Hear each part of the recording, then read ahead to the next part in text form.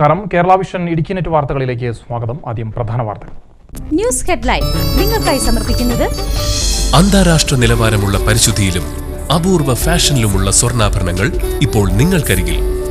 KG's jewellery, Thodupuzha, Kattappana, Adimali, Nedumkandam. KG's jewellery celebrate 66 years of service. ജില്ലയിൽ വീണ്ടും കസ്തൂരി രംഗൻ കത്തുന്നു. നാളെ ജില്ലയിൽ UDF ഹർത്താൽ. LDF നേതാക്കളെക്കാൾ മോശമായ നിലപാടാണ് ഹൈറേഞ്ച് സംരക്ഷണ സമിതി സ്വീകരിക്കുന്നത് എന്ന് Idukki DCC president Roy K പൗലോസ്. ഹൈറേഞ്ച് സംരക്ഷണ സമിതിക്ക് തനിച്ച് സമരം ചെയ്യാൻ സാമ്പത്തിക സഹായം എവിടെ നിന്ന് ലഭിച്ചുവെന്ന് അവർ വ്യക്തമാക്കണമെന്നും റോയ് കെ പൗലോസ്. ഇടുക്കി കളക്ടറേറ്റിൽ ആവശ്യത്തിന് ജീവനക്കാരില്ല. അടുപ്പിച്ച് കിട്ടിയ അവധികൾ മൂലം ആഴ്ചയിൽ ആകെ കിട്ടിയ പ്രവൃത്തി ദിനത്തിൽ റവന്യൂ വകുപ്പിൽ മാത്രം 30 ജീവനക്കാരുടെ കുറവ്. ഒപ്പം ഇടുക്കി ജില്ലാ ഭരണസ്ഥിര കേന്ദ്രം സുരക്ഷാ സംവിധാനങ്ങളുടെ അപര്യാപ്തതയിൽ.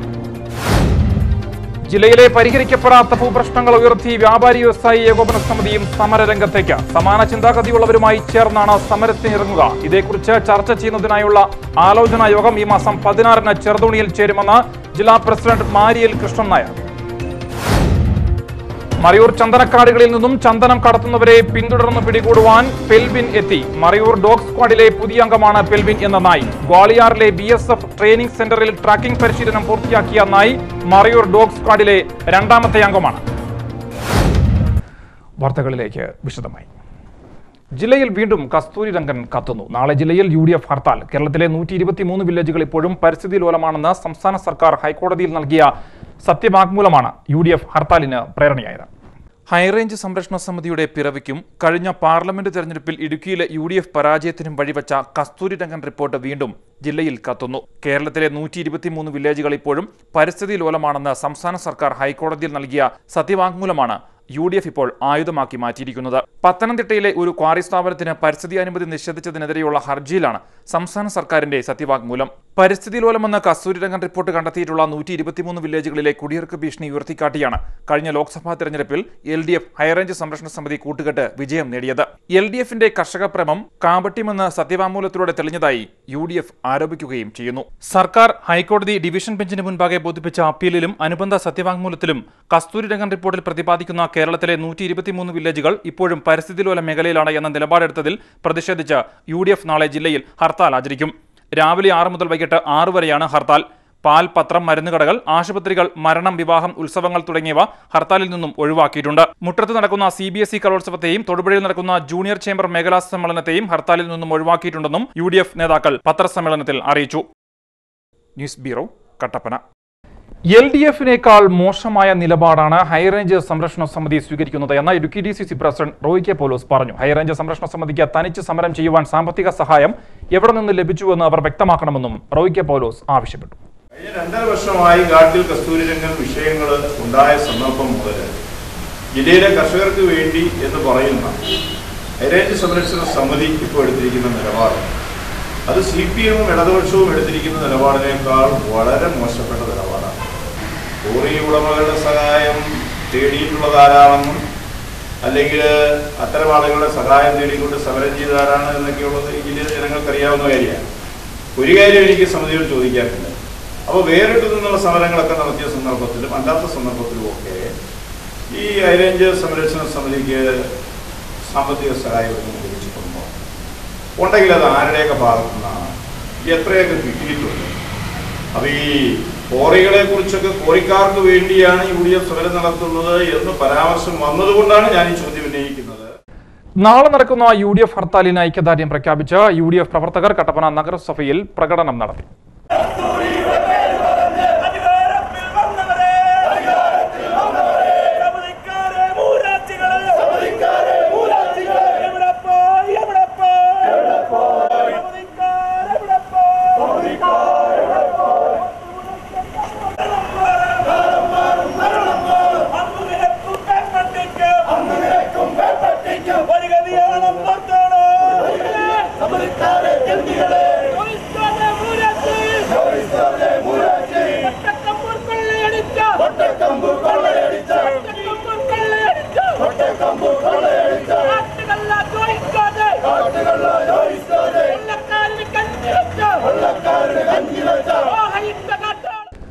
മറ്റു വാർത്തകളിലേക്ക്. ഇടുക്കി കളക്ടറേറ്റിൽ ആവശ്യത്തിന് ജീവനക്കാരില്ല. അടുപ്പിച്ച് കിട്ടിയ അവധികൾ മൂലം ആഴ്ചയിൽ ആകെ കിട്ടിയ പ്രവൃത്തി ദിനത്തിൽ റവന്യൂ വകുപ്പിൽ മാത്രം 30 ജീവനക്കാരുടെ കുറവാണ് അനുഭവപ്പെട്ടത്.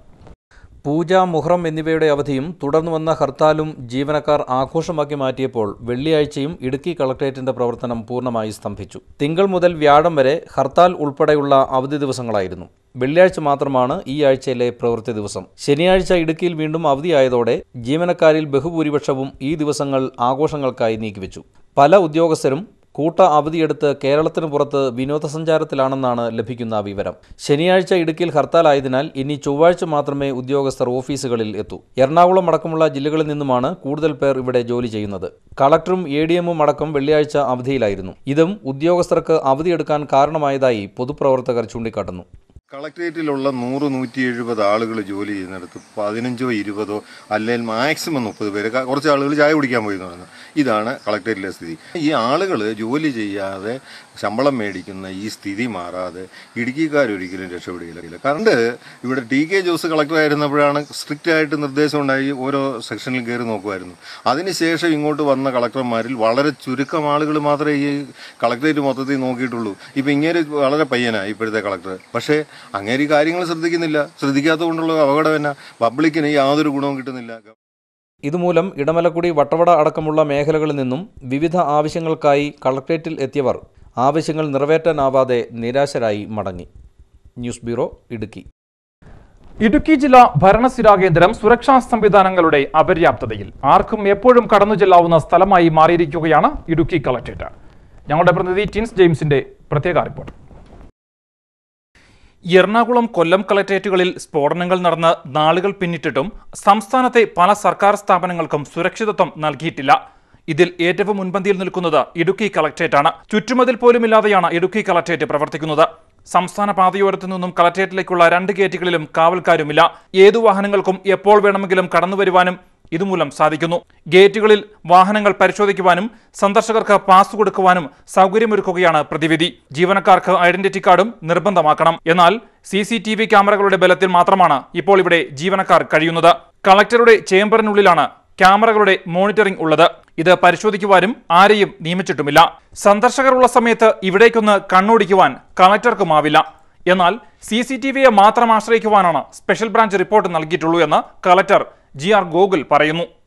Collectorate completely CCTV സർവൈലൻസിലാണ്. ഇപ്പോൾ നമ്മളുടെ മിക്കവാറും എല്ലാ ക്യാമറാസും വർക്കിംഗ് ആണ്. എന്നാലും സ്പെഷ്യൽ ബ്രാഞ്ച് ഒരു ചെറിയൊരു ഇൻസ്പെക്ഷൻ നടത്തിയിട്ട് എവിടേക്കാണ് ഇനി എക്സ്ട്രാ വേണ്ടതെന്നുള്ളതിന്റെ ഒരു ഐഡിയ നമുക്ക് തന്നിട്ടുണ്ട്. അതിന്റെ ബേസിസിൽ നമ്മൾ പ്രപ്പോസൽ കൊടുക്കുകയും ചെയ്തിട്ടുണ്ട്. അതിപ്പോൾ ചെയ്തുകൊണ്ടിരിക്കുകയാണ്. IS അടക്കമുള്ള ഭീകരവാദ സംഘടനകളിലേക്ക് സ്ത്രീകളടക്കമുള്ള ചാവേറുകളെയാണ് ജില്ലയിൽ നിന്നും റിക്രൂട്ട് ചെയ്തിട്ടുള്ളതായി സംശയിക്കുന്നത്. ഈ സാഹചര്യത്തിൽ പോലും ആവശ്യത്തിന് സുരക്ഷയൊരുക്കുവാൻ ബന്ധപ്പെട്ടവർക്ക് കഴിയുന്നുമില്ല.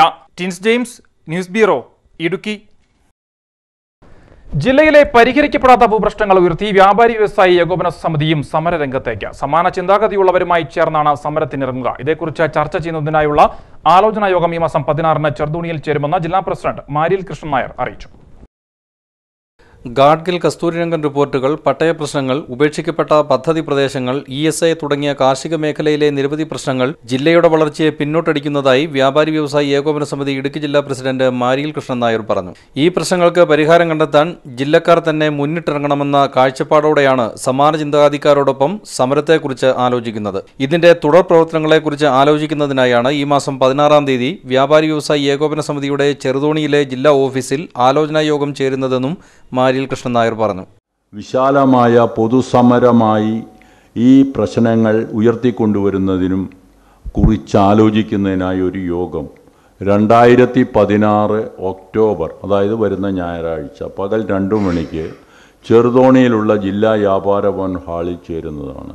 വിഷയത്തിൽ താൽപ്പര്യമുള്ള സമരസംഘടന, രാഷ്ട്രീയ, കർഷക, വ്യാപാരി പ്രതിനിധികളെയും വ്യക്തികളെയും ഈ ആലോചനാ യോഗത്തിലേക്ക് നമ്മൾ ക്ഷണിച്ച കത്തുകൾ അയച്ചിട്ടുണ്ട്. ജില്ലയിലെ കർഷകരെ കയ്യേറ്റക്കാരും നിയമനിഷേധികളുമായി അപകീർത്തിപ്പെടുത്തുന്ന നീക്കങ്ങളാണ് ഇപ്പോൾ ഉണ്ടാകുന്നതെന്നും അദ്ദേഹം അഭിപ്രായപ്പെട്ടു. ഏതായാലും ജില്ലയിലെ ഭൂപ്രശ്നങ്ങളിൽ വ്യാപാരികളും സമരമുഖത്തേക്കാണ് എന്നതാണ് ജില്ലാ പ്രസിഡന്റ് നൽകുന്ന സൂചന. News bureau, Idukki. മറയൂർ ചന്ദനക്കാടുകളിൽ നിന്നും ചന്ദനം കടത്തുന്നവരെ പിന്തുടർന്ന് പിടികൂടുവാൻ പെൽവിൻ എത്തി. മറയൂർ ഡോഗ് സ്ക്വാഡിലെ പുതിയ അംഗമാണ് പെൽവിൻ എന്ന നായ്. ഗ്വാളിയാറിലെ BSF ട്രെയിനിംഗ് സെന്ററിൽ ട്രാക്കിംഗ് പരിശീലനം പൂർത്തിയാക്കിയ നായി മറയൂർ ഡോഗ് സ്ക്വാഡിലെ രണ്ടാമത്തെ അംഗമാണ്. ചന്ദനക്കൊള്ളക്കാർ മോഷണം നടത്തുന്ന സ്ഥലത്തു നിന്നും മണം പിടിച്ച് കിലോമീറ്ററുകളോളം പിന്തുടർന്ന് വനപാലകരെ അന്വേഷണത്തിന് സഹായിക്കുന്ന തരത്തിലുള്ള പരിശീലനമാണ് പെൽവിൻ എന്ന നായ്ക്ക് നൽകിയിരിക്കുന്നത്. 2011 ആദ്യമായി മറയൂർ ചന്ദന ഡിവിഷനിൽ ഡോഗ് സ്ക്വാഡിന്റെ സേവനം ഉപയോഗപ്പെടുത്തുന്നത്. വാഹനങ്ങളിലും മറ്റും ഒളിപ്പിച്ചു കടത്തുന്ന ചന്ദനത്തടികൾ മണം പിടിച്ച് കണ്ടെത്തുന്ന തരത്തിലുള്ള പരിശീലനമാണ് കിച്ചു എന്ന ലാബ്രഡോർ വിഭാഗത്തിൽപ്പെട്ട നായ്ക്ക് ലഭിച്ചിരുന്നത്. ഒളിപ്പിച്ചു വച്ചിരിക്കുന്ന സാധനങ്ങൾ കണ്ടെത്തുന്ന നായ്ക്കൾക്ക് സ്നിഫർ എന്നാണ് സാധാരണ പറയുന്നത്. ഇപ്പോൾ മറയൂർ സെൻട്രൽ ഡിവിഷനിലോട്ട് വന്നിട്ടുള്ള ഡോഗ് ട്രാക്കർ, ഇത് ട്രാക്കറും ഉണ്ട് സ്നിഫറും ഉണ്ട്. നിലവിലുണ്ടായിരുന്ന ഡോഗ് സ്നിഫറാണ്, ഇത് ട്രാക്കറാണ്. ഇത് BSF ഗ്വാളിയാർ BSF ക്യാമ്പിൽ ഒരു 9 മാസം ട്രെയിനിങ് കഴിഞ്ഞ് വന്നിട്ടുള്ളതാണ്. ഇതിൻ്റെ സേവനം ഉപയോഗിച്ച് ഇനി ചന്ദന മോഷ്ടാക്കളെയും മറ്റും പിടിക്കാൻ പറ്റും എന്നാണ് നമ്മുടെ പ്രതീക്ഷ. സ്പെഷ്യൽ റിക്രൂട്ട്മെന്റിലൂടെ നിയമനം ലഭിച്ച മണികണ്ഠൻ, മനു എന്നിവരാണ് ഗ്വാളിയാറിൽ നിന്നും ഡോഗ് സ്ക്വാഡിന്റെ ട്രെയിനിംഗ് നേടിയത്. Deputy range officer PA Jaleel, section forest officer V Anilkumar എന്നിവരുടെ മേൽനോട്ടത്തിലാണ് ഡോഗ് സ്ക്വാഡ് പ്രവർത്തിക്കുന്നത്. മറയൂർ ചന്ദനക്കാവലിനായി എത്തിയ പെൽവിൻ എന്ന ബെൽജിയൻ ഷെപ്പേർഡ് നായ്ക്ക് ദിവസം പട്ടാളച്ചിട്ടയിലുള്ള പരിശീലനം നൽകും. മറയൂർ ചന്ദന ഡിവിഷനിലെ നാച്ചിവയൽ റിസർവിലാണ് ഡോഗ് സ്ക്വാഡിന്റെ പ്രവർത്തനം. ദിവസവും രാവിലെയും വൈകുന്നേരവും പാലും മുട്ടയുമാണ് പ്രധാന ഭക്ഷണം. ഉച്ചയ്ക്ക് ഭക്ഷണമില്ല. പാലിനും മുട്ടയോടൊപ്പം ചോറുമുണ്ടാകും. ആഴ്ചയിലൊരിക്കൽ ഇറച്ചിയും നൽകും. ഇതാണ് ഭക്ഷണത്തിന്റെ സ്ഥിരം മെനു. രാവിലെ 6 മണി മുതൽ 2 മണിക്കൂർ നേരം പരിശീലനം. ആദ്യം റണ്ണിംഗ്, പിന്നീട് ഒളിപ്പിച്ചു വച്ചിരിക്കുന്ന വസ്തുക്കൾ കണ്ടുപിടിക്കുന്ന find out training, അച്ചടക്കത്തിനായുള്ള obedient training, ground search, tracking എന്നീ പരിശീലനങ്ങളും ദിവസവും നൽകും. ട്രാക്കറാണ് അത്യാവശ്യം. ഇവിടെ forest area wild life protection ഏറ്റവും കൂടുതൽ അത്യാവശ്യം ട്രാക്കറാണ്. മറ്റേ പോലീസുകാരുടെ അതൊക്കെയാണിത്. വേറെ വെടിമരുന്ന് അതൊക്കെ അവർ സംഘടിക്കുന്നുണ്ട്. നമുക്ക് ട്രാക്ക് സെർച്ച്, വാഹനത്തിൽ വെഹിക്കിൾ സെർച്ച്, ഗ്രൗണ്ട് സെർച്ച്, പിന്നെ luggage search, building search, track, ഇതെല്ലാം പഠിപ്പിച്ചു തന്നിട്ടുണ്ട്. നല്ല രീതിയിൽ പഠിപ്പിച്ചു തന്നിട്ടുണ്ട്. ഇനി കുറച്ചുകൂടി ഇവിടെ വന്നിട്ട് നമുക്ക് കുറച്ചുകൂടി പ്രാക്ടീസ് ചെയ്തെടുക്കും. അവിടെ ഇതെല്ലാം പഠിപ്പിച്ചു തന്നിട്ടുണ്ട്. ഹർത്താൽ ദിനത്തിൽ BJP നടത്തിയ ആക്രമണങ്ങളിൽ പ്രതിഷേധിച്ച CPMന്റെ നേതൃത്വത്തിൽ കട്ടപ്പനയിൽ പ്രതിഷേധ പ്രകടനം നടത്തി. നഗരത്തിലെ തൊഴിലാളികളുടെ വിശ്രമ കേന്ദ്രം തകർത്തതിലും മാധ്യമപ്രവർത്തകരെ കയ്യേറ്റം ചെയ്തതിലും പ്രതിഷേധിച്ചാണ് പ്രകടനം നടത്തിയത്.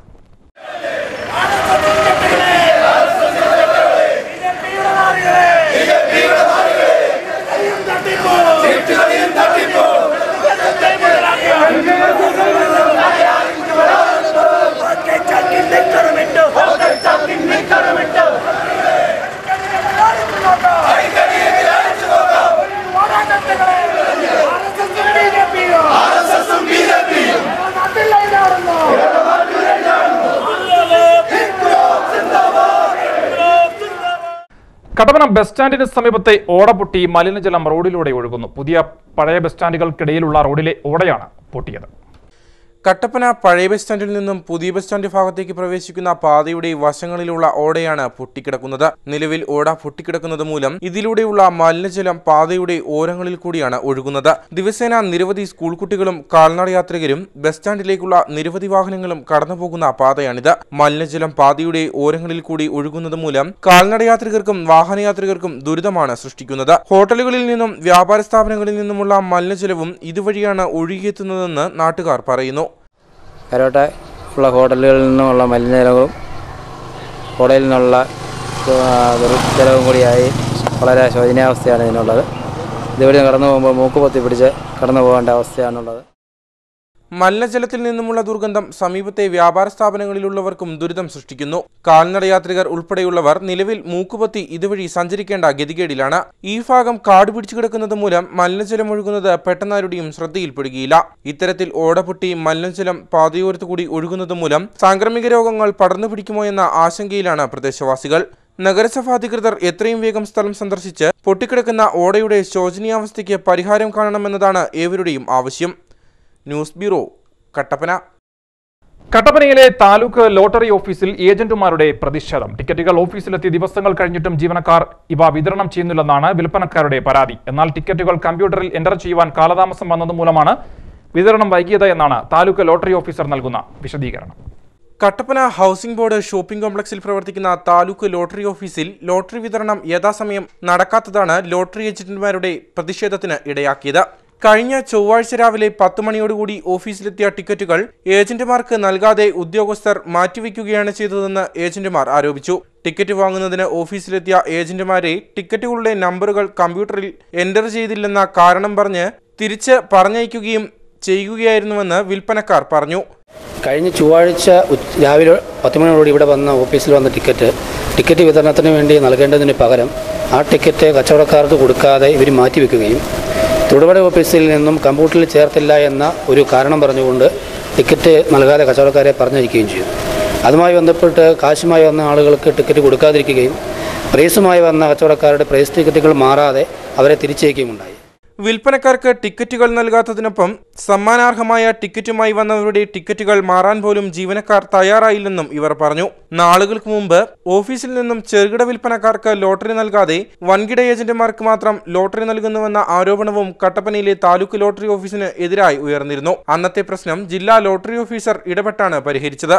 ലക്ഷങ്ങൾ മുടക്കി അടിച്ചു വരുന്ന ലോട്ടറി ടിക്കറ്റുകൾ വിൽപ്പനയ്ക്ക് നൽകാത്തത് മൂലം കോടിക്കണക്കിന് രൂപയുടെ നഷ്ടമാണ് സർക്കാരിനുണ്ടാകുന്നത്. കേരളത്തിലെ മറ്റെല്ലാ ലോട്ടറി ഓഫീസുകളിലും പ്രൈസ് ടിക്കറ്റുകൾ അടക്കമുള്ളവ മാറി നൽകിയിട്ടും കട്ടപ്പന ലോട്ടറി ഓഫീസിൽ മാത്രമാണ് ടിക്കറ്റുകൾ മാറി നൽകാത്തത്.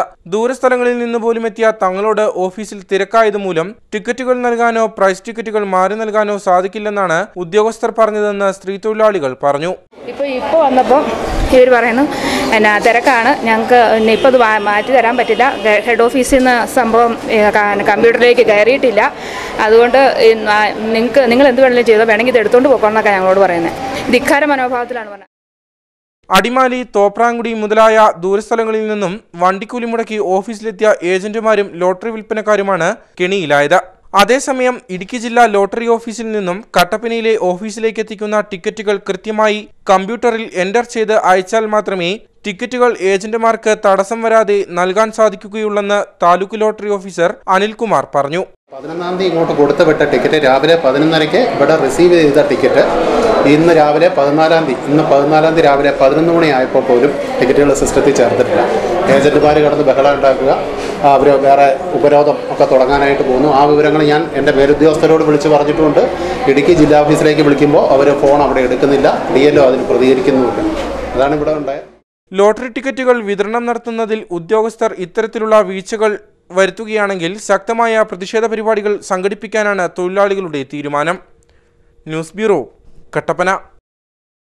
ശുചിത്വ മിഷൻ പദ്ധതിയുടെ ലിസ്റ്റിൽ തന്റെ പേരുണ്ടായിട്ടും തനിക്ക് കക്കൂസ് അനുവദിച്ചില്ലെന്ന് വിധവയായ വീട്ടമ്മയുടെ പരാതി. ഇവരുടെ സെപ്റ്റിക് ടാങ്ക് പൊട്ടിപ്പൊളിഞ്ഞ് ദുർഗന്ധം വമിക്കുന്നത് മൂലം തങ്ങളുടെ ജീവിതം ദുരിതപൂർണമായതായി അയൽവാസിയുടെ പരാതി. അയ്യപ്പൻകോവിൽ പഞ്ചായത്തിലെ 8-ാം വാർഡിലാണ് ഈ 2 പരാതിക്കാരും.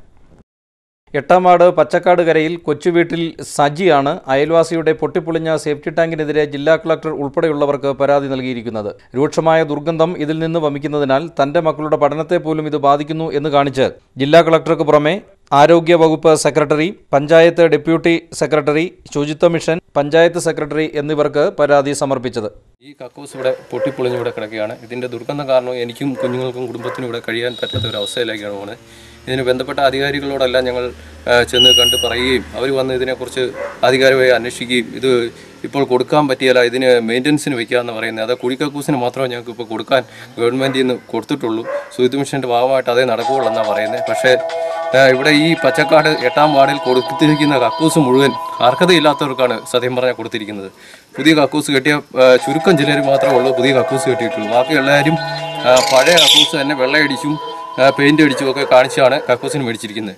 ഈ വാർഡിൽ ഏറ്റവും മോശമായി കിടക്കുന്ന കക്കൂസ് ഈ ഒരു കക്കൂസ് മാത്രമേ ഉള്ളൂ. തന്റെയും കുടുംബത്തിന്റെയും ബുദ്ധിമുട്ട് പരിഹരിക്കുന്നതിന് ശുചിത്വ മിഷനിൽ ഉൾപ്പെടുത്തി അയൽവാസിക്ക് കക്കൂസ് നിർമ്മിച്ച് നൽകണമെന്നും സജി ആവശ്യപ്പെടുന്നു. അതേസമയം വിധവയും 2 മക്കളുടെ അമ്മയുമായ തന്റെ അപേക്ഷ ശുചിത്വ മിഷന്റെ പട്ടികയിൽ ഉൾപ്പെട്ടിരുന്നതായും വാർഡ് മെമ്പർ ഇടപെട്ട് ഇത് തള്ളിക്കളഞ്ഞതായും സമീപവാസിയായ ഷീന പ്രദീപും പറയുന്നു. ഞാൻ ശുചിത്വ മിഷന്റെ ഭാഗമായി കക്കൂസിന് അപേക്ഷ വെച്ചിട്ടുണ്ടായിരുന്നു.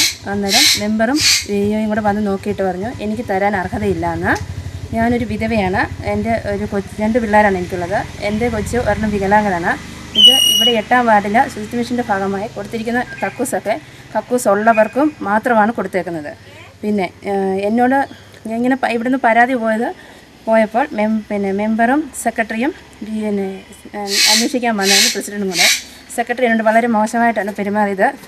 എനിക്ക് തിരിച്ച് എന്താ പറയേണ്ടതെന്ന് പോലും അന്നേരം അറിയത്തില്ല. ഒരുപാട് എന്നെ ഇട്ട് ചാടിച്ചപ്പോൾ അയൽവക്കംകാരൻ ഇടപെടുകയായിരുന്നു. ഈ പെണ്ണിനെ കൊടുത്തേ പറ്റത്തുള്ളൂ, എന്താണ് ഇതിന് അർഹതയില്ലാത്തതെന്ന് ചോദിച്ചു.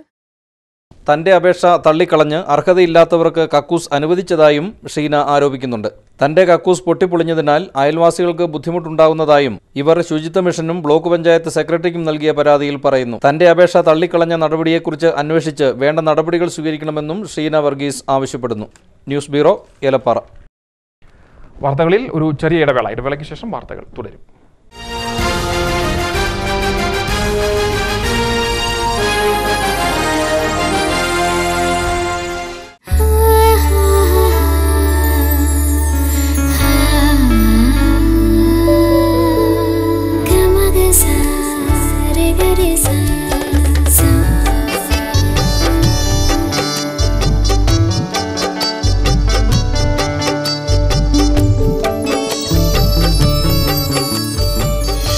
അന്താരാഷ്ട്ര നിലവാരമുള്ള പരിശുദ്ധിയിലും അപൂർവ ഫാഷനിലുമുള്ള സ്വർണ്ണാഭരണങ്ങൾ ഇപ്പോൾ നിങ്ങൾക്കരികിൽ. കെജീസ് jewellery, Thodupuzha, Kattappana, Adimali, Nedumkandam. കെജീസ് jewellery celebrate 66 years of service. അഷ്ടാംഗരത്ന വൈദ്യകലാനിധി doctor KS Gangadharan വികസിപ്പിച്ചെടുത്ത അമൃതബിന്ദു എന്ന ആയുർവേദ ഔഷധം ഗ്യാസ് ട്രബിൾ, നെഞ്ചരിച്ചിൽ, പുളിച്ചു തികട്ടൽ, കഠിനമായ വയറുവേദന, ദഹനക്കുറവ് തുടങ്ങിയവയെ പ്രതിരോധിക്കുന്ന ഉത്തമ ആയുർവേദ ഔഷധമാണെന്ന് ജനലക്ഷങ്ങൾ തിരിച്ചറിഞ്ഞു കഴിഞ്ഞു. അമൃതബിന്ദു ഒരു ശങ്കർ ഫാർമസി ഉൽപ്പന്നം.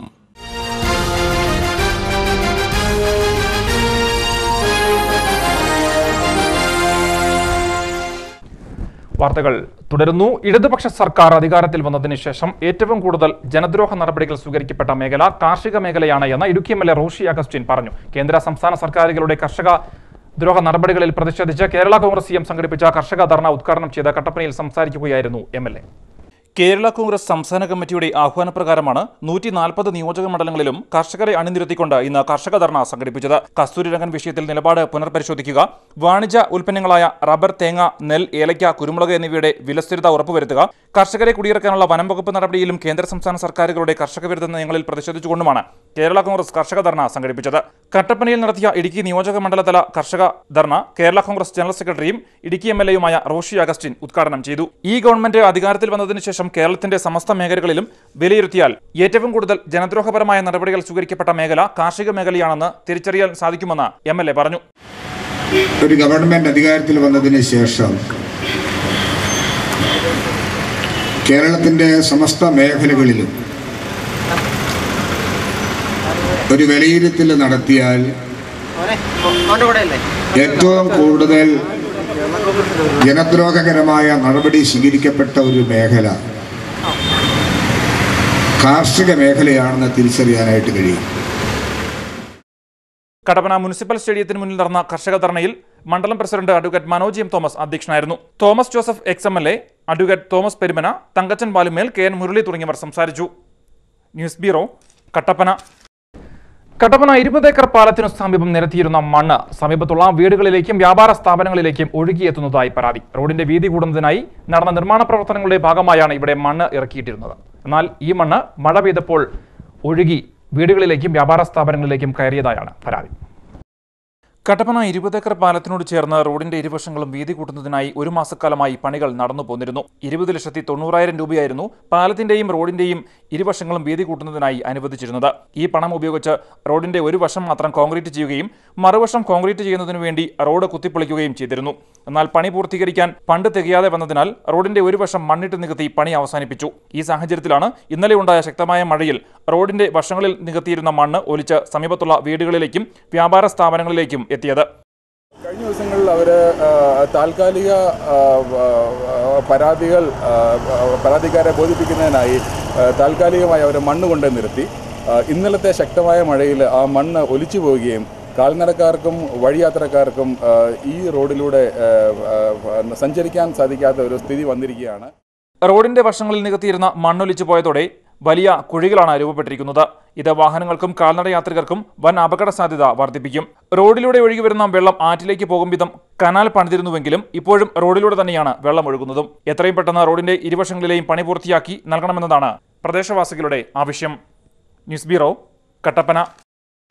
ജലനിരപ്പ് ക്രമാതീതമായി താഴ്ന്നതിനെ തുടർന്ന് തേക്കടി തടാകത്തിൽ ബോട്ടുകളിലെ യാത്രക്കാരുടെ എണ്ണം കുറച്ചു. തടാകത്തിലെ മരക്കുറ്റികളിൽ ബോട്ടുകൾ ഇടിക്കുവാനുള്ള സാധ്യത ഒഴിവാക്കുന്നതിനാണ് വനംവകുപ്പിന്റെയും KTDCയുടെയും ശ്രമം. ജലനിരപ്പ് ഇനിയും താഴ്ന്നാൽ താൽക്കാലിക ബോട്ട് ജെട്ടിയും നിർമ്മിക്കേണ്ടതായി വരും. തേക്കടി തടാകത്തിലെ ജലനിരപ്പ് 110 അടിയിലേക്ക് താഴ്ന്നതോടെയാണ് നിയന്ത്രണം ഏർപ്പെടുത്തിയത്. യാത്രക്കാരുടെ സുരക്ഷിതത്വം ഉറപ്പിക്കാൻ KTDCയും വനംവകുപ്പും ബോട്ട് യാത്രക്കാരുടെ എണ്ണത്തിൽ കുറവ് വരുത്തി. ബോട്ടിന്റെ അടിഭാഗം തടാകത്തിലെ കുറ്റികളിൽ ഇടിക്കാനുള്ള സാധ്യത മുൻകൂട്ടി കണ്ടാണ് ബോട്ടിൽ കയറുന്നവരുടെ എണ്ണം കുറച്ചത്. 126 പേർക്ക് യാത്ര ചെയ്യാവുന്ന ജലരാജ ബോട്ടിൽ 80 പേർക്ക് മാത്രമാണ് പ്രവേശനം അനുവദിച്ചിരിക്കുന്നത്. 60 പേർക്ക് സഞ്ചരിക്കാൻ കഴിയുന്ന വനംവകുപ്പിന്റെ 2 ബോട്ടുകളുടെ ശേഷി 50ലേക്കും താഴ്ത്തി. 2 അടി വെള്ളം കൂടി കുറഞ്ഞാൽ നിലവിലുള്ള ബോട്ട് ലാൻഡിംഗിൽ നിന്ന് ദൂരെ മാറി താൽക്കാലിക ബോട്ട് ജെട്ടി നിർമ്മിക്കേണ്ടി വരും. കഴിഞ്ഞ വർഷത്തേക്കാൾ 7 അടി കുറവാണ് ഇപ്പോഴത്തെ ജലനിരപ്പ്. ജലനിരപ്പ് ക്രമാതീതമായി താഴ്ന്നത് തമിഴ്നാട്ടിലെ കൃഷികളെയും പ്രതികൂലമായി ബാധിച്ചു തുടങ്ങി. തേനി ജില്ലയിൽ 14,000 ഏക്കറിലാണ് ഇവിടെ നിന്നുള്ള വെള്ളം പ്രതീക്ഷിച്ച് നെൽകൃഷി ചെയ്തിട്ടുള്ളത്. ഇതിൽ ആദ്യം കൃഷിയിറക്കിയ പ്രദേശങ്ങളിലെ കർഷകർക്ക് കാര്യമായ തിരിച്ചടിയില്ലാതെ വിളവെടുക്കാൻ കഴിയും. എന്നാൽ വൈകി കൃഷി ചെയ്തിരിക്കുന്ന വയലുകൾ വരണ്ട നിലയിലുമായി. News bureau, Kumily. അടിമാലി അമ്പലപ്പടിയിൽ കിണറ്റിൽ സാമൂഹ്യ വിരുദ്ധർ കരിയോയിൽ കലക്കിയതായി പരാതി. കുട്ടികൾ ഉൾപ്പെടെ 25ലധികം പേർ ആശ്രയിക്കുന്ന ഈ കിണറ്റിൽ ഇതിനു മുൻപും സാമൂഹ്യ വിരുദ്ധർ ഇത്തരത്തിൽ സാമൂഹ്യ വിരുദ്ധ പ്രവർത്തനങ്ങൾ നടത്തിയിട്ടുള്ളതായും നാട്ടുകാർ ആരോപിക്കുന്നു. അമ്പലപ്പടി SH കോൺവെന്റ് റോഡിലെ 7 കുടുംബങ്ങളാണ് ഈ കിണറ്റിൽ നിന്നും വെള്ളം ഉപയോഗിക്കുന്നത്. ഇത് ഇപ്പോൾ 5ാമത്തെ തവണയാണ് കിണർ മലിനമാക്കപ്പെടുന്നത്. സോപ്പ് വെള്ളം, വേസ്റ്റ് തുടങ്ങിയവ ഉപയോഗിച്ച് ഇതിനു മുൻപ് കിണർ വെള്ളം വൃത്തികേടാക്കിയിരുന്നു. പോലീസിൽ നിരവധി തവണ പരാതിപ്പെട്ടിട്ടും നടപടിയൊന്നും ഉണ്ടായിട്ടില്ല എന്ന് വീട്ടുകാർ പറയുന്നു. ഞങ്ങൾ 7 വീട്ടുകാർ താമസിക്കുന്ന ഒരു ഏരിയയാണിത്. ഈ 7 വീട്ടുകാർക്ക് വേണ്ടി ഈ കിണറ്റിൽ നിന്നാണ് വെള്ളം എടുത്തുകൊണ്ടിരിക്കുന്നത്. നാളുകളായിട്ട് ഇവിടെ നിന്നാണ് എടുത്തുകൊണ്ടിരിക്കുന്നത്. ഇതിപ്പോൾ 4ാമത്തെ തവണയാണ് ഇങ്ങനെ ഒരു സംഭവം ഉണ്ടാകുന്നത്. ആദ്യം കുറേ തുണി കൊണ്ട് ഇതിനകത്ത് ഇട്ടു, വേസ്റ്റ് തുണി കൊണ്ട് ഇട്ടു. രണ്ടാമത് ഫിനോപ്സിനും കൊണ്ട് കലക്കി. അതിനുശേഷം സോപ്പ് പൊടി കൊണ്ട് കലക്കി. ഇപ്പോൾ ഓയിൽ കൊണ്ട് കലക്കി. അസാമൂഹിക വിരുദ്ധർ ആരോ ആണ് ചെയ്യുന്നത്. പക്ഷെ ആരാണെന്ന് ഞങ്ങൾക്ക് ഇതുവരെ അറിവ് കിട്ടിയിട്ടില്ല. കുട്ടികളായിട്ട് വലിയ ആൾക്കാരായിട്ടും ഉണ്ട്.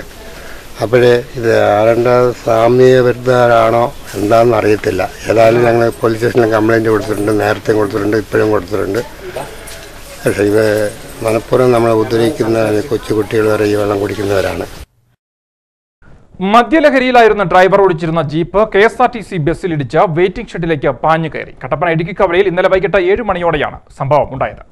ഇന്നലെ വൈകിട്ട് 6:15 കട്ടപ്പന ഇടുക്കിക്കവലയിൽ KSRTC ബസ്സും ജീപ്പും കൂട്ടിയിടിച്ച് അപകടമുണ്ടായത്. എറണാകുളത്തേക്ക് പോകുന്നതിനായി വെള്ളയാംകുടി KSRTC ഡിപ്പോയിൽ നിന്നും കട്ടപ്പന ബസ് സ്റ്റാൻഡിലേക്ക് വരികയായിരുന്ന KSRTCയും ജീപ്പും തമ്മിലാണ് കൂട്ടിയിടിച്ചത്. ഇടിയുടെ ആഘാതത്തിൽ നിയന്ത്രണം വിട്ട ജീപ്പ് സമീപത്തെ ബസ് കാത്തിരിപ്പ് കേന്ദ്രത്തിലേക്ക് ഇടിച്ചു കയറി.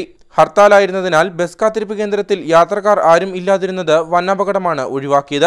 അപകടത്തിൽ ജീപ്പ് ഡ്രൈവർ രാജാക്കാട് തയ്യിൽ വീട്ടിൽ സുമൽ TTയുടെ കാലുകൾക്ക് സാരമായി പരിക്കേറ്റു. ഇയാളെ കട്ടപ്പനയിലെ സ്വകാര്യ ആശുപത്രിയിൽ പ്രവേശിപ്പിച്ചു.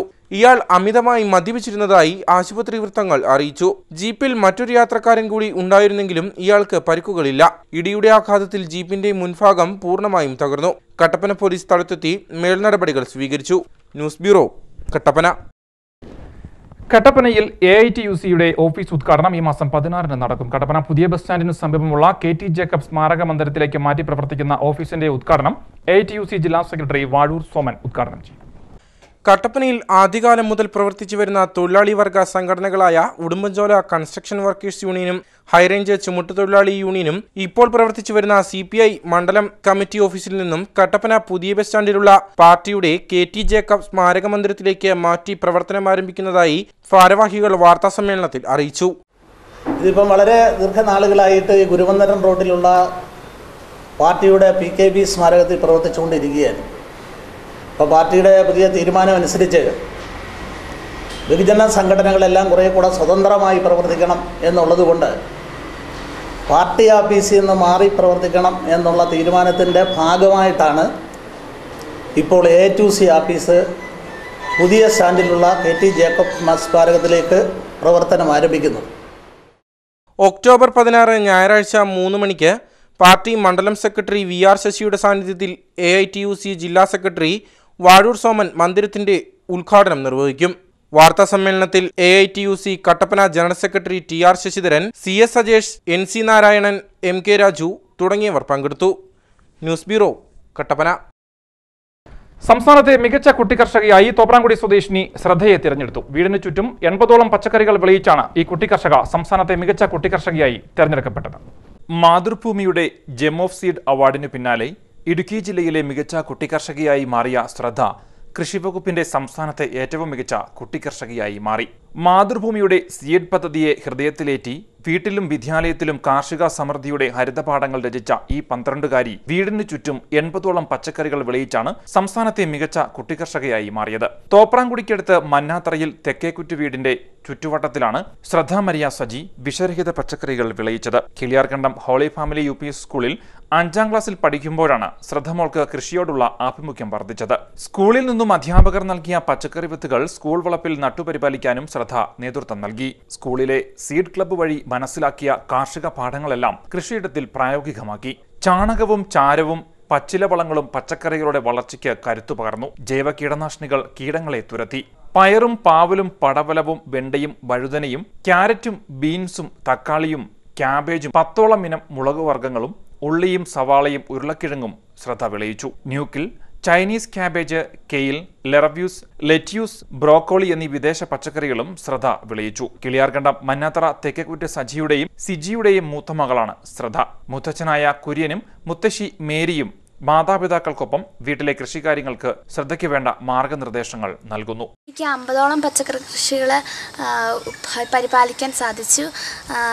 സ്കൂളിൽ നിന്നുള്ള പ്രചോദനവും വീട്ടിൽ നിന്നും കൃഷിഭവനിൽ നിന്നും ലഭിച്ച പ്രചോദനം മൂലം എനിക്ക് ഈ പച്ചക്കറികളൊക്കെ പരിപാലിക്കാൻ സാധിച്ചു.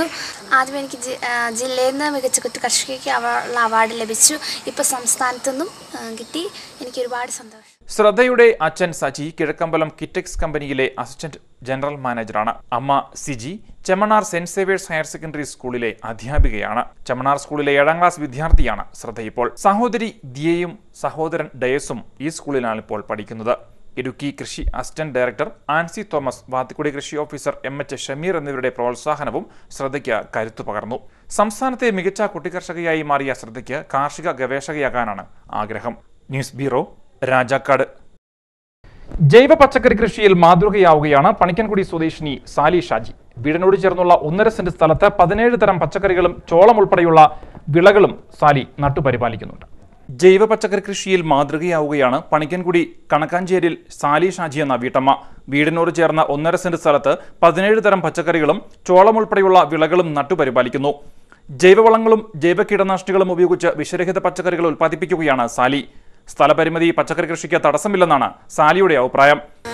ബീൻസ് 2 കൂട്ടം, കുറ്റി ബീൻസ്, വള്ളി ബീൻസ്, വള്ളിപ്പയർ, തട്ടാത്തിപ്പയർ, ക്യാരറ്റ്, ബീറ്റ്റൂട്ട്, സവോള, ഉള്ളി, ഉരുളക്കിഴങ്ങ്, വെണ്ട, തക്കാളി, ഇങ്ങനെ 17ഓളം ഇനം പച്ചക്കറികളുണ്ട്.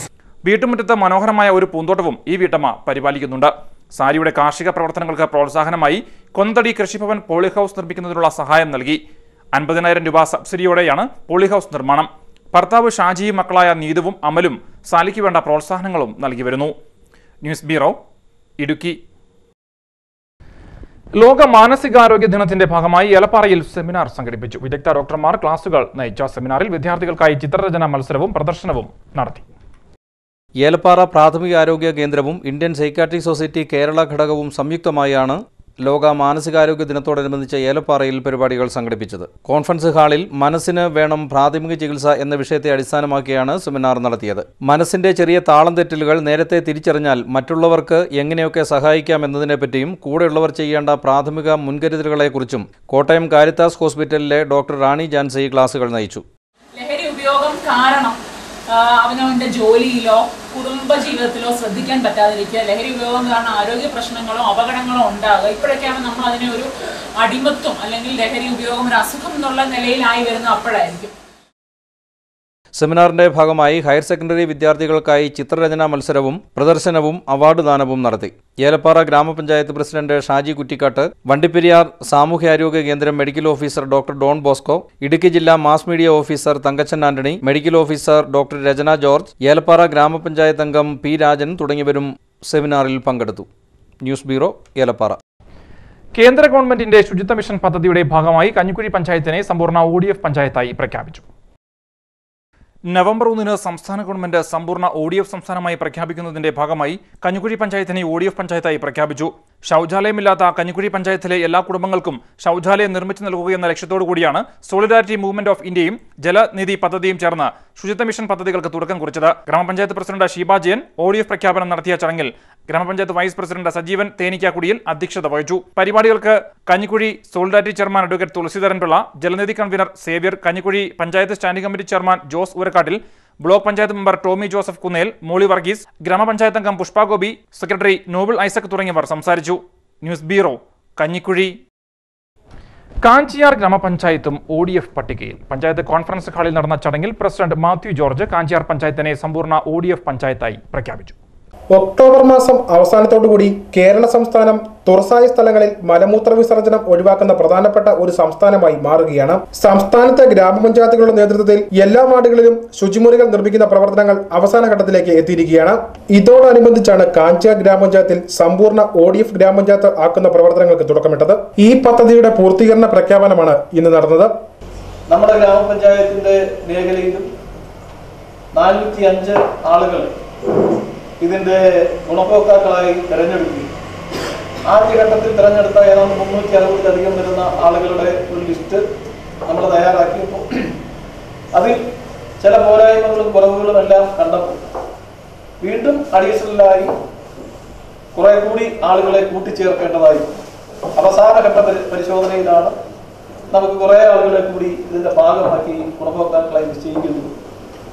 അവരെ രണ്ടാം ഘട്ടം ഗുണഭോക്താക്കളായി നിശ്ചയിച്ചുകൊണ്ട് അവരെ കൂടി ചേർത്തുകൊണ്ട് സമയബന്ധിത ഗ്രാമപഞ്ചായത്തിലെ മുഴുവൻ വാർഡുകളിലുമായി 405 ശുചിമുറികളാണ് നിർമ്മിച്ചിട്ടുള്ളത്. കാഞ്ചിയാർ ഗ്രാമപഞ്ചായത്ത് കോൺഫറൻസ് ഹാളിൽ വെച്ച് ഗ്രാമപഞ്ചായത്ത് അംഗങ്ങളുടെയും കുടുംബശ്രീ അംഗങ്ങൾ, പൊതുപ്രവർത്തകർ എന്നിവരുടെ സാന്നിധ്യത്തിലുമാണ് പ്രഖ്യാപനം നടന്നത്. പ്രഖ്യാപന യോഗത്തിൽ ഗ്രാമപഞ്ചായത്ത് vice president Vijayakumari Jayakumar, block panchayat അംഗം കാഞ്ചിയാർ രാജൻ, ഗ്രാമപഞ്ചായത്ത് അംഗങ്ങളായ VR Sasi, Thankamani Surendran, BDO Muhammad Saleem, panchayat secretary PT Shailaja എന്നിവർ സംസാരിച്ചു. News bureau, Kanchiyar. സമ്പൂർണ്ണ ODF പഞ്ചായത്തായി വണ്ടിപ്പെരിയാർ ഗ്രാമപഞ്ചായത്തിനെ പ്രഖ്യാപിച്ചു. പ്രസിഡന്റ് ശാന്തി ഹരിദാസ് പ്രഖ്യാപനം നിർവഹിച്ചു. തുറസായ സ്ഥലത്ത് മലമൂത്ര വിസർജന രഹിത പഞ്ചായത്തായി വണ്ടിപ്പെരിയാർ ഗ്രാമപഞ്ചായത്തിനെ പ്രഖ്യാപിച്ചു. ഏറ്റവും അവസാനമായി പഞ്ചായത്തിൽ ശൗചാലയമില്ലാത്ത 597 പേർക്ക് ശൗചാലയം നിർമ്മിച്ചു കൊടുത്തുകൊണ്ടാണ് വണ്ടിപ്പെരിയാർ ഗ്രാമപഞ്ചായത്ത് സമ്പൂർണ്ണ ODF പഞ്ചായത്തായി പ്രഖ്യാപിച്ചത്. വണ്ടിപ്പെരിയാർ പഞ്ചായത്ത് കോൺഫറൻസ് ഹാളിൽ വെച്ച് നടന്ന ചടങ്ങിൽ ഗ്രാമപഞ്ചായത്ത് പ്രസിഡന്റ് ശാന്തി ഹരിദാസാണ് പ്രഖ്യാപനം നടത്തിയത്. വണ്ടിപ്പെരിയാർ ഗ്രാമപഞ്ചായത്തിൽ ടോയ്ലറ്റ് സംവിധാനം ഇല്ലാത്ത 597 കുടുംബങ്ങളെ നമ്മൾ കണ്ടെത്തി. 597 കുടുംബത്തിലെ മുഴുവൻ ആളുകൾക്കും സമയബന്ധിതമായി ടോയ്ലറ്റ് നിർമ്മിക്കുന്നതിന് വേണ്ടിയുള്ള എല്ലാവിധ സഹായ സഹകരണങ്ങളും പഞ്ചായത്ത് ഭരണസമിതിയും അതോടൊപ്പം തന്നെ ഇതിൻ്റെ പ്രവർത്തനങ്ങൾക്ക് ചുക്കാൻ പിടിച്ച നമ്മുടെ ഉദ്യോഗസ്ഥരും അതിനു വേണ്ടിയുള്ള ഒരു പരിശ്രമം പൂർണ്ണമായി നടത്തിയിട്ടുണ്ട്. ചടങ്ങിൽ ഗ്രാമപഞ്ചായത്ത് vice president SP Rajendran, standing committee അംഗങ്ങളായ ബാലമുരുകൻ, ഉഷാകുമാരി, വിജയലക്ഷ്മി, പഞ്ചായത്ത് സെക്രട്ടറി വിജയകുമാർ, ഗ്രാമസേവകൻ ലെനിൻ എന്നിവരും 23 വാർഡുകളിലെ മെമ്പർമാരും പങ്കെടുത്തു. News bureau, Vandiperiyar.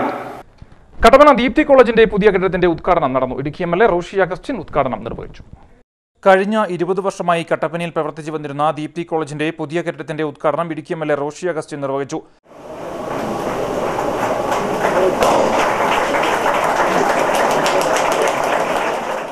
Kattappana പള്ളിക്കവലയിൽ CSI ഗാർഡിന് സമീപത്തായാണ് കോളേജിന്റെ പുതിയ കെട്ടിടത്തിന്റെ പ്രവർത്തനം ആരംഭിച്ചിരിക്കുന്നത്. പാരലൽ കോളേജ് എന്ന സങ്കല്പം തെറ്റാണെന്നും മറ്റു കോളേജുകളിലെ പോലെ തന്നെ സമാനമായി പഠിക്കാനുള്ള അവസരമൊരുക്കുകയാണ് പാരലൽ കോളേജുകൾ ചെയ്യുന്നത് എന്നും ദീപ്തി കോളേജ് അത്തരത്തിലാണ് പ്രവർത്തിക്കുന്നത് എന്നും ഉദ്ഘാടന പ്രസംഗത്തിൽ റോഷി അഗസ്റ്റിൻ MLA പറഞ്ഞു. ഇന്ന് പാരലൽ കോളേജ് എന്നുള്ള സങ്കല്പം ഒരിക്കലും ശരിയല്ല. പാരലൽ എന്ന വാക്കുകൊണ്ട് തന്നെ അർത്ഥമാക്കുന്നത് ഒരേപോലെ അല്ലെ സമാനമായി പഠിക്കാനുള്ള അവസരം ഒരുക്കുക എന്നുള്ളത് മാത്രമേ ഉള്ളൂ. ഇന്ന് റെഗുലർ കോളേജിൽ പഠിക്കുന്ന കുട്ടികൾക്കൊപ്പം അവസരവും സാഹചര്യവും ഉണ്ടെങ്കിലും എല്ലാ കുട്ടികൾക്കും അഡ്മിഷൻ ഒരുപക്ഷെ ലഭിച്ചു വരില്ല. ഉദ്ഘാടന ചടങ്ങിൽ Kattappana municipal chairman Johnny Kulampallil, saint John's CSI പള്ളി വികാരി Binu Kuruvila, Kattappana municipal councillor CK Mohanan, Deepthi കോളേജിന്റെ പൂർവ്വ വിദ്യാർത്ഥിയും നാഷണൽ അവാർഡ് ജേതാവുമായ സജിദാസ് മോഹൻ തുടങ്ങിയവർ പങ്കെടുത്തു. വിദ്യാർത്ഥികളും രക്ഷിതാക്കളും അടക്കം നിരവധി ആളുകളാണ് ഉദ്ഘാടന സമ്മേളനത്തിൽ പങ്കെടുക്കുവാനെത്തിയത്. News bureau, Kattappana. ഇനി അറിയിപ്പ്. ഏലപ്പാറ മൃഗാശുപത്രിയിൽ വെച്ച് ഈ മാസം 19-ാം തീയതി 45 മുതൽ 60 ദിവസം വരെ പ്രായമായ കോഴിക്കുഞ്ഞുങ്ങളെ വിതരണം ചെയ്യുന്നു. താല്പര്യമുള്ളവർ ഒരു കുഞ്ഞിന് 100 രൂപ പ്രകാരം ഈ മാസം 18-ാം തീയതിക്ക് മുൻപായി പേരുകൾ രജിസ്റ്റർ ചെയ്യണമെന്ന് ബന്ധപ്പെട്ട അധികൃതർ അറിയിച്ചു. സ്വർണം വെള്ളി നിരക്കുകൾ. സ്വർണം പവന് 22,560 രൂപ, ഗ്രാമിന് 2,820 രൂപ, വെള്ളി ഗ്രാമിന് 45 രൂപ. ഇനി കമ്പോള വാർത്തകൾ. സ്റ്റേറ്റ് ട്രേഡിംഗ് കോർപ്പറേഷനിൽ നടന്ന ലേലത്തിൽ 29,561 കിലോ കായ് പതിഞ്ഞു. ഏലം കൂടിയ വില 1,222 രൂപ, ശരാശരി വില 1,015 രൂപ. കുരുമുളക് കിലോഗ്രാമിന് 680 രൂപ, കാപ്പി 126 രൂപ, റബ്ബർ 117 രൂപ. ഗ്രാമ്പു കിലോഗ്രാമിന് 780 രൂപ, കൊക്കോ 52 രൂപ. ജാതി കിലോഗ്രാമിന് 280 രൂപ, ജാതിപത്രി കൂടിയ വില 1000 രൂപ, കുറഞ്ഞ വില 700 രൂപ. പ്രധാന വാർത്തകളിലേക്ക് ഒരിക്കൽ കൂടി. ജില്ലയിൽ വീണ്ടും കസ്തൂരിരംഗൻ കത്തുന്നു. നാളെ ജില്ലയിൽ UDF ഹർത്താൽ. LDF നേതാക്കളെക്കാൾ മോശമായ നിലപാടാണ് ഹൈറേഞ്ച് സംരക്ഷണ സമിതി സ്വീകരിക്കുന്നത് എന്ന് Idukki DCC president Roy K പൗലോസ്. ഹൈറേഞ്ച് സംരക്ഷണ സമിതിക്ക് തനിച്ച് സമരം ചെയ്യാൻ സാമ്പത്തിക സഹായം എവിടെ നിന്ന് ലഭിച്ചുവെന്ന് അവർ വ്യക്തമാക്കണമെന്നും റോയ് കെ പൗലോസ്. ഇടുക്കി കളക്ടറേറ്റിൽ ആവശ്യത്തിന് ജീവനക്കാരില്ല. അടുപ്പിച്ച് കിട്ടിയ അവധികൾ മൂലം ആഴ്ചയിൽ ആകെ കിട്ടിയ പ്രവൃത്തി ദിനത്തിൽ റവന്യൂ വകുപ്പിൽ മാത്രം 30 ജീവനക്കാരുടെ കുറവ്. ഒപ്പം ഇടുക്കി ജില്ലാ ഭരണസ്ഥിര കേന്ദ്രം സുരക്ഷാ സംവിധാനങ്ങളുടെ അപര്യാപ്തതയിൽ. ജില്ലയിലെ പരിഹരിക്കപ്പെടാത്ത ഭൂപ്രശ്നങ്ങൾ ഉയർത്തി വ്യാപാരി വ്യവസായി ഏകോപന സമിതിയും സമരരംഗത്തേക്ക്. സമാന ചിന്താഗതിയുള്ളവരുമായി ചേർന്നാണ് സമരത്തിനിറങ്ങുക. ഇതേക്കുറിച്ച് ചർച്ച ചെയ്യുന്നതിനായുള്ള ആലോചനാ യോഗം ഈ മാസം 16-ന് ചെറുതോണിയിൽ ചേരുമെന്ന് ജില്ലാ പ്രസിഡന്റ് മാരിയൽ കൃഷ്ണൻ നായർ.